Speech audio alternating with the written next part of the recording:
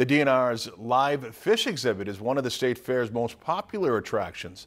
Started in 1905, the state fair's first live fish exhibit using aquariums purchased from the 1904 World's Fair in St. Louis. This year's exhibit is expected to display about 3 dozen species of fish. It's like a giant aquarium.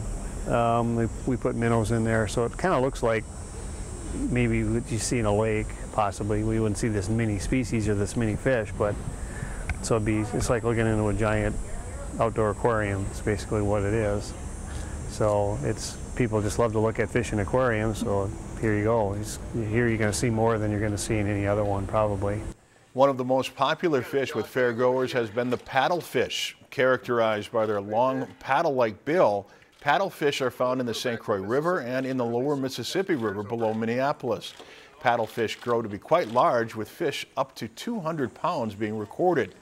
The largest fish in the exhibit is the lake sturgeon, which exceeds 50 inches. If you enjoyed this segment of Lakeland News, please consider making a tax-deductible contribution to Lakeland PBS.